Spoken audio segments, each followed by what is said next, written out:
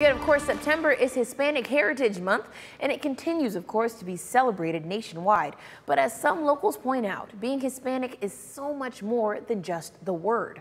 Our Michael Tater spoke to some community members who shared the importance of properly labeling their identity.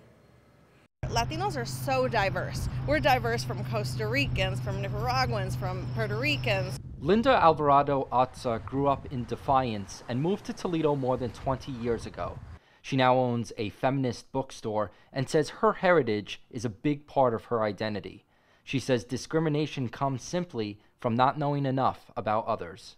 May seem a little bit different, but they're not really that different. And the only way that you can break down those barriers is if you bring it to people and let them share and be part of it. It lets us embrace that we are a country of many, and it lets us, it lets us learn about each other. Alfonso Narvez is president of the One Village Council. Both he and Linda believe that they have the power to identify who they are.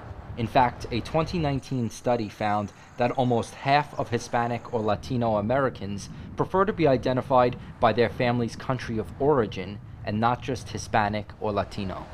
The census, a federal government document, is who's called us, who's named us, who's labeled us. We've come into a space now where we'd like to name ourselves. We're reclaiming, we're taking that back now and saying, no, we're Latinx. Latinx is a newer gender-neutral term that is becoming a more inclusive alternative for Hispanic or Latino.